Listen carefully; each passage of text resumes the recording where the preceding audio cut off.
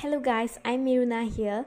Today I'm going to teach you some new words in Chinese and very easy words in Chinese, and I will translate in English too. And if you are new here, please subscribe to my channel and give a thumbs up. Okay, now we are going to see the first word. What's the time now? If you want to ask any Chinese people, what's the time now? We can say 现在什么时间? I repeat again. 现在什么时间? 现在什么时间? The second word. Can I have a cup of water? In Chinese, we say 我可以喝一杯水吗?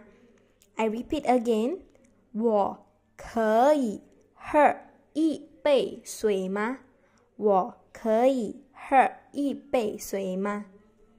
The last words of today is Can I speak with you?